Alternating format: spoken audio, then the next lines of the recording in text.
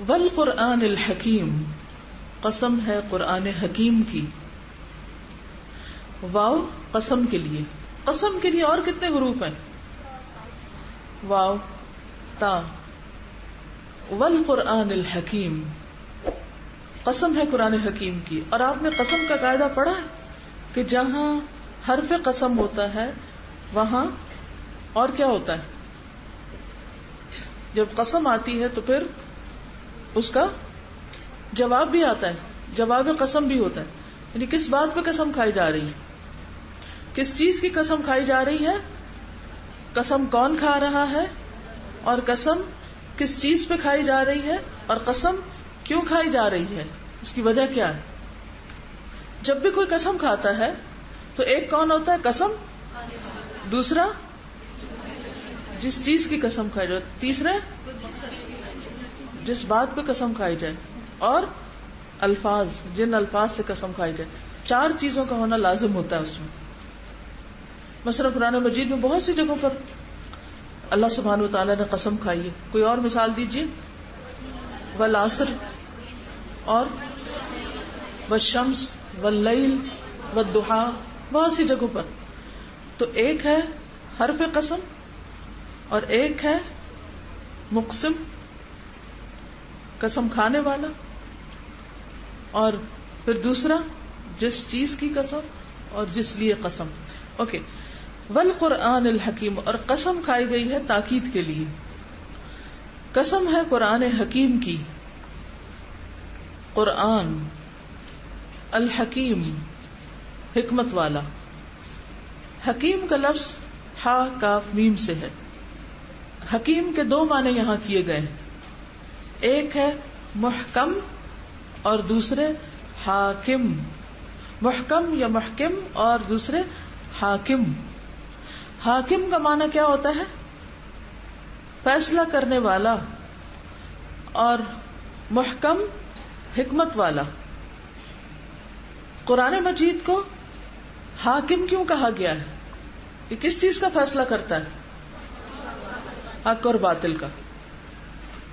اور پھر حکمت والا کس طرح ہے کہ اس کے اندر بے پناہ وزڈم پائی جاتی. تو یہ قرآن مجید کی صفت جو ہے کہ قرآن کی قسم جو حکمت والا ہے، یا یہ کہ فیصلہ کرنے والا ہے، یا محکم کے معنوں میں پختہ ہے، یعنی مضبوط کلام ہے. تو کچی پکی باتیں نہیں ہے. یہ کس طرح محکم ہے، کس طرح پختہ ہے؟ اس میں کوئی بات ایسی نہیں کہ جس کو کوئی عقلی اعتبار سے یا علمی اعتبار سے جھٹلا سکے. الحکیم کا کیا معنی ہے؟ پختہ کلام، مضبوط کلام. یعنی کوئی چیز اس کا مقابلہ نہیں کر سکتی، اس سے ٹکر نہیں لے سکتی، اس کا توڑ نہیں کر سکتی. قرآن مجید بہت سے نظریات کا توڑ کرتا ہے، لیکن کوئی چیز قرآن کا توڑ نہیں کر سکتی. جو اس نے کہہ دیا وہ ہمیشہ کے لیے سچ ہے، لا ریب فیہ. سمجھ آیا کہ قرآن مجید کو حکیم کیوں کہتے ہیں؟ کیا معنی ہے؟ محکم. اور محکم کا کیا معنی ہے؟ پکا، مضبوط. اتنا مضبوط کہ کوئی اس کو توڑ نہ سکے، چیلنج نہ کر سکے، جو سب کو عاجز کر دے، کوئی اس کو عاجز نہ کر سکے. اور حاکم کا کیا معنی ہے؟ فیصلہ کن. اور پھر حکمت والا. حکیم کا معنی حکمت والا بھی. یعنی اس کے اندر کوئی بات عقل اور فطرت کے خلاف نہیں، اس سے نہیں ٹکراتی. اور یہ صرف اللہ کا کلام ہی ہو سکتا ہے جس میں یہ صفات پائی جائیں. بندوں کی باتیں ان کو چیلنج کیا جا سکتا ہے، ان کا علمی توڑ کیا جا سکتا ہے. آپ نے دیکھا کہ بڑے بڑے علماء، سائنٹسٹ، فلاسفرز جب کوئی ایک بات کرتے ہیں پھر کچھ عرصے کے بعد کیا ہوتا ہے؟ ایک نیا نظریہ آ جاتا ہے. وہ آ کے پہلی بات کو چیلنج کر دیتا، توڑ دیتا. اسی لیے آپ نے دیکھا ہوگا کہ بہت ساری باتیں آپ پڑھتے ہیں فلسفے میں مختلف علوم کے بارے میں بہت بہت کی بولیاں ہوتی ہیں، ایک کچھ کہتا ہے، دوسرا کچھ کہتا ہے، تیسرا کچھ کہتا ہے، اینڈ آف دا ڈے نہیں سمجھ آتی کہ کون سی بات اس میں سے صحیح اور کون سی غلط ہے۔ جو بھی کوئی نظریہ، جو بھی کوئی تھیری آتی ہے، کچھ عرصے کے بعد اس کا توڑ کرنے کے لیے ایک اور تھیری آ جاتی، پھر کہتے ہیں کہ نئی ریسرچ آ گئی ہے۔ اور انسانوں کی ریسرچز جو ہیں وہ ہمیشہ تبدیل ہوتی رہتی ہیں، لیکن قرآن مجید نے جو باتیں کہہ دی ہیں 1400 سال پہلے، ان کے اندر کوئی تبدیلی نہیں ہو سکتی، ان کے اوپر کوئی چیز نہیں لائی جا سکتی۔ لیکن سوال یہ پیدا ہوتا ہے کہ اتنی مضبوط کتاب، اتنی محکم، اتنی حکمت والی، اتنی فیصلہ کن، یہ پیش کس نے کی؟ ہمارے سامنے کون لایا تھا اس کو؟ اللہ کے رسول صلی اللہ علیہ وسلم۔ کون تھے آپ؟ امی، جو کسی اسکول یا مدرسہ میں نہیں پڑھے تھے۔ تاریخ میں کہیں کسی استاد کا نام نہیں ملتا کہ آپ نے فلاں فلاں فلاں سے علم حاصل کیا۔ آج دنیا میں تو کسی انسان کی قدر و قیمت بعض اوقات کس بنا پر ہوتی ہے کہ یہ شخص کس کا شاگرد ہے، اس کے استاد کون کون ہیں۔ اور جب ہم کسی کے بارے میں جاننا چاہتے ہیں نا تو اور یہ جان لیتے ہیں فلاں سے پڑھا اس نے، تو ہم فوراً اس کو ایویلویٹ کر لیتے ہیں، اچھا ٹھیک ہے فلاں سے پڑھا، ٹھیک ہے۔ آج بھی آپ دیکھیں کہ مختلف یونیورسٹیز کی ڈگریز کی کیا ویلیو ہے، ہارورڈ سے پڑھے ہو، فلاں جگہ سے پڑھے ہو۔ ضروری تو نہیں کہ ہر وہ شخص جو ہارورڈ سے پڑھا ہو وہ بہت قابل ہوگا، یا ایسا ہی ہے۔ ضروری نہیں کہ ہر وہ شخص جو آکسفورڈ سے پڑھا وہ بہت اعلیٰ درجے کا صاحب علم ہوگا، ایسا نہیں ہوتا۔ تو کہنے کی بات یہ ہے کہ اللہ کے رسول صلی اللہ علیہ وسلم نے اتنا زبردست یہ کلام اللہ سبحانہ تعالیٰ کی طرف سے پیش کیا، اور یہ کلام آپ کا اپنا نہیں، اور اس کی دلیل یہ ہے کہ آپ کون تھے؟ امی تھے، آپ کا کوئی استاد نہ تھا۔ اس کلام نے تمام عرب کو گم کر دیا، ان کی زبانیں بند کر دی۔ جب انا آتینا کل کوثر نازل ہوئی تو اس کو کعبہ میں لٹکایا گیا، تو اس کے آگے جو اس وقت کا بہت مشہور شاعر تھا اس نے کیا لکھا؟ واللہ ما ھذا کلام البشر، اللہ کی قسم یہ کسی انسان کا کلام ہے ہی نہیں، اور اس نے اس کے بعد شاعری چھوڑ دی۔ تو والقرآن الحکیم، قسم ہے حکمت بھرے قرآن کی، انک لمن المرسلین، بے شک آپ رسولوں میں سے ہیں، بے شک آپ پیغمبروں میں سے ہیں۔ واو قسم کے لیے ہے، کس چیز کی قسم کھائی جا رہی ہے؟ قرآن حکیم کی۔ کس بات پہ قسم کھائی جا رہی ہے؟ کہ محمد صلی اللہ علیہ وسلم رسولوں میں سے ہیں۔ گویا آپ کی رسالت کے سچا ہونے کی قسم کھائی جا رہی ہے۔ اب اس آیت کو پڑھیے آج کل کے حالات کے کانٹیکس میں، جب دنیا میں بہت سارے لوگ آپ کو رسول ماننے کو تیار نہیں، کیونکہ اگر وہ مانتے ہوتے تو وہ جرت بھی نہ کرتے، وہ سوچتے بھی نہ کہ وہ آپ کے ایسے کچھ خاکے بناتے، وہ ایسی کوئی بات بھی زبان سے نہ نکالتے، شاید ایسا کوئی خیال بھی دل سے نہ گزرتا۔ کیونکہ جس پر ایمان ہوتا ہے اور ایمان سچا ہوتا ہے تو پھر وہ ایمان محبت کا تقاضا بھی کرتا ہے، وہ ایمان اطاعت اور پیروی کا تقاضا بھی کرتا ہے، اور وہ عزت اور احترام کا تقاضا بھی کرتا ہے۔ لیکن جب ایمان نہیں ہوتا کسی بھی پیغمبر پر، پھر جو آپ جی چاہے کریں۔ اسی لیے کہا نا جب تمہارے اندر حیا نہیں تو پھر کیا کرو؟ جو جی چاہے کرو۔ اور حیا نہ ہو تو پھر کیا ہوتا ہے؟ ایمان بھی نہیں ہوتا، ایمان نہ ہو تو حیا بھی نہیں ہوتا۔ یہ سب کچھ دنیا میں کیوں ہو رہا ہے؟ کیونکہ حیا ہی نہیں، اور حیا کیوں نہیں؟ ایمان نہیں۔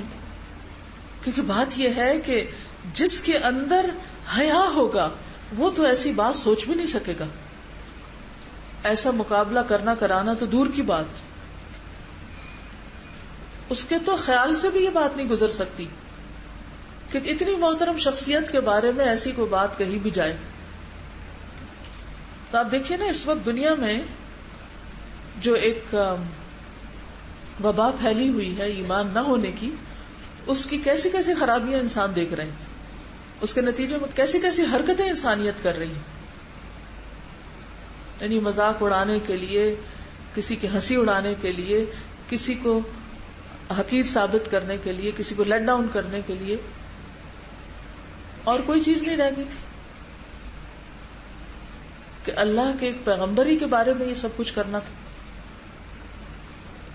یعنی یہ ایسی باتیں ہیں جن کو عقل بھی نہیں مانتی. دین، مذہب، شریعت تو ایک طرف رکھیے، عقل بھی نہیں مانتی کہ جو انسان دنیا میں اتنا بڑا انقلاب لایا ہو، اور اتنا پیسفل انقلاب، اور جس نے انسانوں کی سوچ اور ذہن کا دھارا بدل دیا ہو، جس نے انسانیت کو اتنا کچھ دیا ہو، اس کے بارے میں ایسی مذموم جسارت. تو بات یہ ہے کہ صرف آج نہیں، اس دور میں بھی لوگ آپ کو کیا کہتے تھے؟ اس دور میں بھی آپ کی ہنسی اڑاتے تھے، اور آپ کو مجنون کہتے، اور آپ کو شاعر کہتے، دیوانہ کہتے. اور سب سے بڑی بات یہ کہ وہ آپ کو رسول ماننے کو تیار نہیں تھے، اور وہ کہتے تھے لست مرسلا، آپ نہیں بھیجے گئے، ہم نہیں آپ کو رسول مانتے. تو اللہ سبحانہ وتعالی نے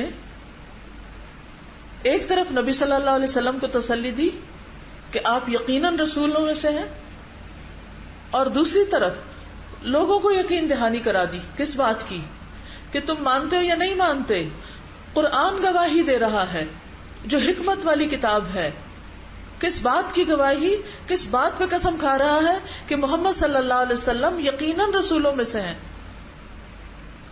اب دیکھیے کہ جب دنیا کی اکثریت ایسی حرکتیں کرنے لگتی ہے نا، اور ہر طرف ایک طوفان اٹھ کھڑا ہوتا ہے ایسی باتوں کا، تو بعض لوگ جن کے ایمان ڈاواڈول ہوتے ہیں وہ سوچنے بھی لگ جاتے ہیں، یا بعض اوقات ایسے پروپیگنڈے سے مروب بھی ہونے لگتے ہیں. تو اس موقع پر قرآن پاک کے یہ حصے انسان کی ایمان کو مضبوط کرتے ہیں. آپ کے حق پر ہونے کی سب سے بڑی گواہی بھی سب سے بڑی ذات نے دی، اور وہ اللہ رب العزت کی ذات، کہ والقرآن الحکیم. اللہ تعالیٰ یہ بات ویسے بھی تو بتا سکتے تھے کہ لوگوں یقین رکھو کہ محمد صلی اللہ علیہ وسلم سچے رسول ہیں، لیکن اللہ سبحانہ وتعالیٰ نے قسم کھا کے بات کہی. اور پھر کس چیز کی قسم کھائی؟ قرآن پاک کی. کیوں قرآن پاک کی قسم کھائی؟ کہ قرآن پاک آج بھی ہمارے سامنے ہے، اور قرآن مجید ایسی کتاب ہے کہ جو ایک معجزہ ہے، انسانوں کو عاجز کر دینے والی ہے، اور ہر دور میں اپنے اندر ایسے مضبوط دلائل رکھتی ہے یہ کتاب کہ کوئی اس کو چیلنج نہیں کر سکتا. تو یہ کتاب گواہی دیتی ہے. اس کتاب کی قسم کھا کے اللہ سبحانہ وتعالی نے آپ کی رسالت کو ثابت کیا ہے، اس کے حق میں گواہی دی ہے. اور پھر مزید تفصیل کہ علی صراط مستقیم، آپ سیدھے رستے پر ہیں. لوگ جانے یا نہ جانے، لوگ سمجھے یا نہ سمجھے، لوگ مانے یا نہ مانے، لوگ اسے قبول کریں یا نہ کریں، لوگ اس کی قدر کریں یا نہ کریں، لوگ اس کا مذاق اڑائیں یا کچھ بھی کریں، لیکن آپ اس بات پر یقین رکھیں، اور آپ کے ماننے والے اس بات پر یقین رکھیں کہ علی صراط مستقیم، آپ بالکل درست کام کر رہے ہیں اور بالکل صحیح رستے پر. آپ کا بتایا ہوا طریقہ، آپ کا لایا ہوا دین بالکل درست دین ہے. اور یہ بھی کہاں سے پتہ چلتا ہے؟ قرآن حکیم سے. جس کو یہ جاننا ہو کہ محمد صلی اللہ علیہ وسلم اللہ کے رسول تھے یا نہیں، جس کو یہ معلوم کرنا ہو کہ آپ سیدھے راستے پر تھے یا نہیں، اس کو کیا کرنا چاہیے؟ دلیل کے لیے، حقیقت جاننے کے لیے قرآن مجید کو پڑھ کے دیکھو. یہ تمہیں بتائے گا محمد کون تھے صلی اللہ علیہ وسلم، اور وہ کیوں آئے تھے، اور وہ کیا لائے تھے، اور ان کا مقام کیا ہے. تو خلاصہ کیا ہے؟ جو دنیا بھر میں آفت آئی ہوئی ہے، اس کے لیے حل کیا ہے؟ کیا کریں؟ پھر کرنے کا کام کیا ہے؟ نہ صرف یہ کہ خود پڑھیں، بلکہ اوروں تک بھی اس کو لے جائیں، اوروں کو پڑھائیں، اوروں کو بتائیں، اوروں تک پہنچائیں. دنیا سے یہ چیزیں ختم تو ہو نہیں سکتی کہ جب تک شیطان ہے کچھ نہ کچھ ہوتا رہے گا، لیکن ان شیطانوں کے بہکاوے میں بہت سے معصوم لوگ بھی آ جاتے ہیں. تو ان کو ایسے شیطانی ٹریپس سے بچانے کے لیے ان سارے مسائل کے حل کے طور پر پھر لائے عمل سب مسلمانوں کے لیے یہی ہے کہ وہ قرآن کی روشنی کو عام کریں، کیونکہ قرآن ہی فیصلہ کن چیز ہے. یہی الحکیم ہے جو حاکم ہے، جو فیصلہ کرے گا اور جو آپ کو صحیح رستہ دکھائے گا. اب سمجھ آئے کہ قرآن کے ساتھ حکیم کا لفظ کیوں آیا ہے. اس بات پر کہ آپ رسول ہیں اس کے لیے قرآن حکیم کی قسم کیوں کھائی گئی. لا تحسبوه شرا لکم بل هو خیر لکم. اس کے ذریعے بہت سے لوگ ہدایت بھی پائیں گے انشاءاللہ، اور بہت سے سوئے ہوئے مسلمان جاگ بھی اٹھے ہیں. یعنی اس کلام کے ذریعے اللہ سبحانہ وتعالیٰ نے اپنے رسول کی اور اپنی کتاب کی اہمیت ہم سب پر واضح کر دی ہے. یاسین والقرآن الحکیم انک لمن المرسلین علی صراط مستقیم. لوگ جو چاہیں باتیں بنائیں، اس دین کا، اس رسول کا، اس کتاب کا جتنا چاہے مذاق اڑائیں، لیکن حقیقت یہ ہے کہ سیدھا راستہ یہیں سے گزرتا ہے. وہ راستہ جو بالکل درست اور منزل تک پہنچانے والا ہے. زندگی کے اس سفر میں بھی انسان کو صحیح رہنمائی دینے والا ہے، اور اختتام پر، اینڈ میں، اگر کوئی اس راستے پر جمع رہتا ہے تو جنت تک پہنچانے والا ہے. سورۃ الشورى آیت 52 اور 53 میں آتا ہے وَإِنَّكَ لَتَهْدِي إِلَى صِرَاطٍ مُسْتَقِيمٍ. اور بے شک آپ یقیناً ہدایت دیتے ہیں سیدھے راستے کی طرف، یعنی رسول اللہ صلی اللہ علیہ وسلم. صراط اللہ الذی لہ ما فی السماوات وما فی الارض. راستہ اس ہستی کا، اس ذات کا جو آسمانوں اور زمین کا مالک ہے، جس کے ہاتھ میں آسمان و زمین کی ساری بادشاہت ہے. الا الی اللہ تصیر الامور. خبردار، اللہ کی طرف لوٹتے ہیں سارے فیصلے، سب چیزیں واپس اسی کی طرف جانے والی ہیں. لیکن اللہ سبحانہ تعالیٰ نے اس بات کو واضح فرما دیا کہ نبی صلی اللہ علیہ وسلم خود سیدھے راستے پر ہیں، اللہ صراط مستقیم ہے، اور وَإِنَّكَ لَتَهْدِي إِلَى صِرَاطٍ مُسْتَقِيمٍ. اور یہ صراط مستقیم ہے کیا؟ صراط اللہ، اللہ کا راستہ. الذی، کون ہے وہ اللہ؟ لہ ما فی السماوات وما فی الارض، جو مالک ہے آسمان و زمین کی ہر چیز کا، سب سے بڑا، اور سارے امور اسی کی طرف پلٹتے ہیں، اور ان کا اصل فیصلہ وہی کرے گا.